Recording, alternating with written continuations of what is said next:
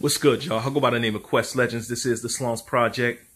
And today I just want to talk about Goodz versus Jimz, the fight from RBE Lift His Soul 4. I had put the footage up, but they blocked it. And I'm not mad at them for blocking it because they got to protect their brand. But I just want to say, at the end of the day, I wasn't putting it up, to perpetuate violence. I was putting it up to show them, Goodz, Jimz, and the fans, how stupid they look.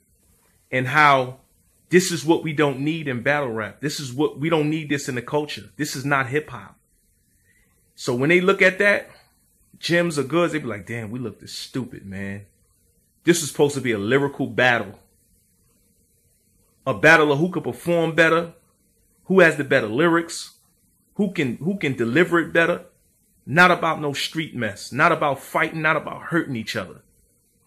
Let's keep that in the streets. And I'm just disappointed in Goodz because Goodz is like a legend in this, man. He's a day one. So for him to do that, it's just like, damn, bro. It's not a good look. It's not a good look for his brand either. People may not even want to book him for a little while because they probably feel like, damn, he's a liability. We're going to lose money. We're not going to be able to get no venues nowhere. So I just say, Goodz, man, you just need to, reevaluate yourself and, just take a look at yourself and you know what I'm saying, and try and just get back into battling. Forget the street ish. If you want to do something to a battler, do it in the streets, not in the ring. Okay, unless it's a boxing ring, of course. But yeah, Jimz, he had his hands behind his back and he didn't think nothing was going to happen, but, the man had to defend himself. At the end of the day, he had to defend himself, but it's not a good look for battle rap. People digging in people's pockets, taking their wallets out, people taking people's chains off. This is not battle rap. This is not hip hop, man.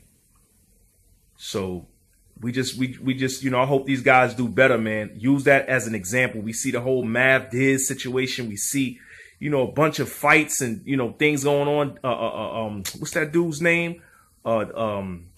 Daylight. He wipes his balls. He put it on somebody's face. He's pouring water on people's shoes. All this is a no-no.